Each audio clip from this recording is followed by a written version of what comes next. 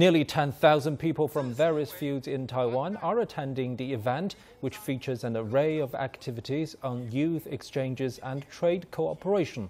Topics will cover the Belt and Road Initiative, Free Trade Zone, Internet and ecological development.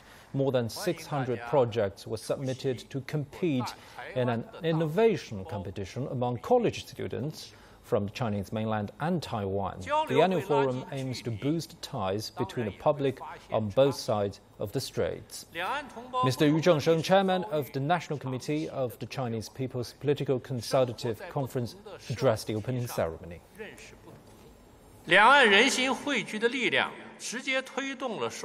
The mainland opened its gates to its Taiwan compatriots first by introducing a series of policies to encourage frequent exchange between the people, which has paved the way for promoting cross-strait ties.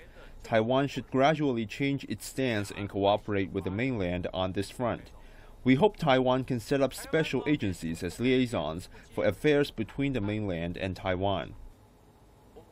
Yu Zhengsheng also said mainland and Taiwan have obtained great benefits from the increasingly broader exchange and cooperation. People from both sides now have better access to the other in terms of tourism, education and investment. Tens of thousands of trips are made across the strait every year and more than 800 flights go back and forth each week. Yu Zhengsheng also said challenges and obstacles do exist, and that both sides should increase channels for exchanges to give impetus to building better and broader cooperation.